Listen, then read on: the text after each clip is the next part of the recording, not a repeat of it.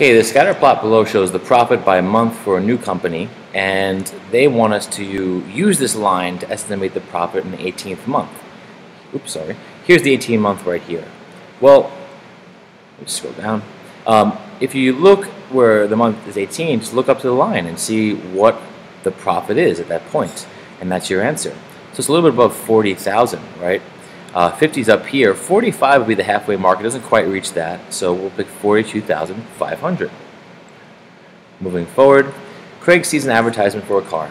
Which information would not be quantitative? So we're finding something that's not quantitative, and quantitative means referring to a number value. So the weight of the car, the cost of the car, and the mileage of the car are all quantitative. However, the model is something called qualitative. Right? If I said, what kind of car do you have, and I said I have a beautiful Ford car or something like that, I'm giving you the model as a reference. That model numerically doesn't really mean anything, so it's qualitative. Moving on. Here, based on the cumulative frequency histogram, determine the number of swimmers who swam between 200 and 249 yards. So think about the way this is set up. Okay, so we have a cumulative diagram here, and I'm going to fix this. This should be 12. I'm going to label the heights of each bar. First we're at 6, then we're at 12, we stay at 12, go up to 15, and then finally 20. So in each of these intervals, this is cumulative, so we're just piling on more and more people in each interval. So the first interval is 50 to 99. But they want to know just how many people are in this one interval, 200 to 249. So in 50 through 99, there are 6 people. In the next interval, 99, I'll say, sorry, 100, we'll say, 100 to 149. There are a total of 12, so there's 6 more. In the next interval, we go from 150 right to 199, and there's no one there because the total values don't change. And then we go from 200 to 249, and we add 3 more, so there are 3 people there, and our answer is 3.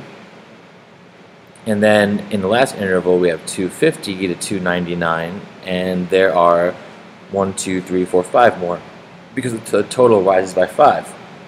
Determine the number of swimmers who swam between 150 and 199. Oh, we already did that. That's 0, right? No one was added there. Determine the number of swimmers who took the swim. So how many are there in total?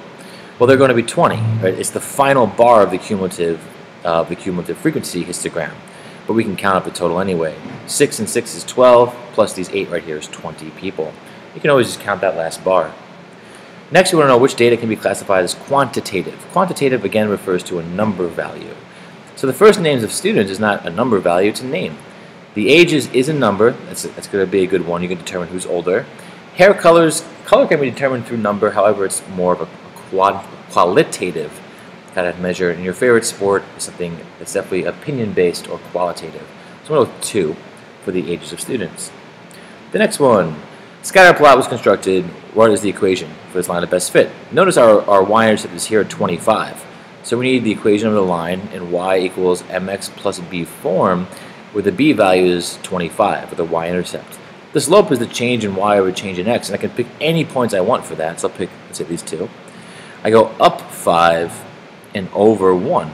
Slope is the rise over the run, or 5 over 1.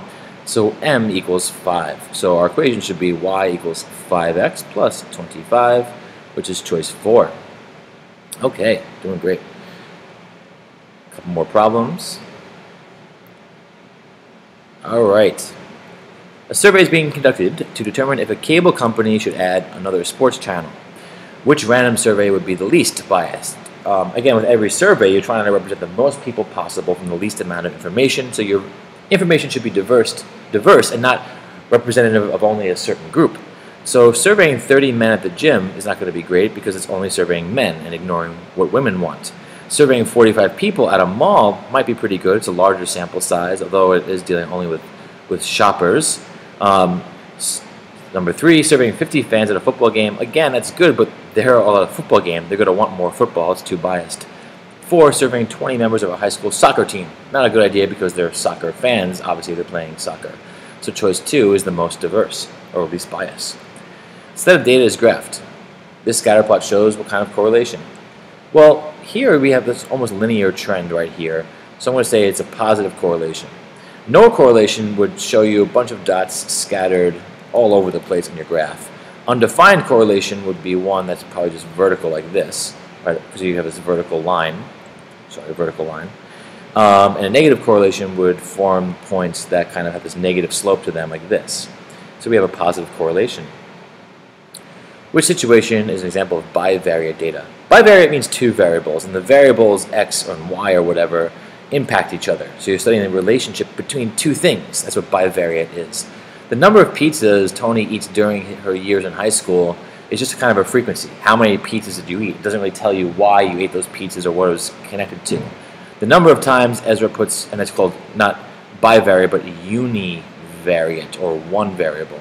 The number of times Ezra puts air in his bicycle tires during the summer, that's, again, just a frequency, a univariate. It's just how many times you put the air in the tire. The number of home runs, hits per game, and the number of hours he practices, that's your bivariate, because you're connecting the number of hours you practice with the home runs. How does practice affect your ability? That's bivariate. Last choice, number of hours. That's just, again, just counting the number of hours you study. It doesn't say how those hours affect your scores.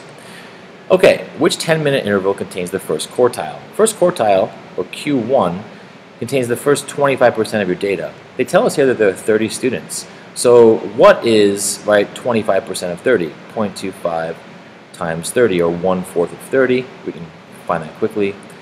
0.25 times 30 is 7.5. So, which of these intervals contains 7.5? So we have 2 in the first one, but this is cumulative. So when they say 5 in this next interval, they're talking about 41 through 50. And they're saying there are 3 more than there were in the beginning, right? There are 2 and now 5, so there's 3 here. So, okay, we're going to turn this into a regular frequency, not cumulative. So next we go up to 60, so let's change it so it's 51 through 60, and that goes from 3 to 10. So that contains 7 more values than there were before. So here, the 10-minute interval contains the first quartile, right, of all the data. We've already hit that because we went 2, then 3 more, it's 5, now 7 more. In this range right here from 51 through 60, we have the first 7.5 data points of the first 25%. Okay, finally, a school wants to add a co-ed soccer program. To determine student interest in the program, a survey is taken. In order to get an unbiased sample, which group should the school survey? In other words, what's the most diverse group? Every 3rd student entering the building. That's probably going to be pretty good because it surveys everybody entering the building. Every member in the varsity football team. That's not a good idea because you know their interests already, especially if they're already playing football. Every member in Miss Zimmer's drama classes. Well, drama, everybody is choosing the drama class. I guess we're implying that they chose that class. All has a certain interest in common. It's too biased. It's too alike. Every student having a second period French class. Again, those are all students interested in French. You're only going to get a small subpopulation. Every 3rd student entering the building will be the most random, which is what you want, and the most diverse, because everybody needs to enter the building to begin with. All right, thank you.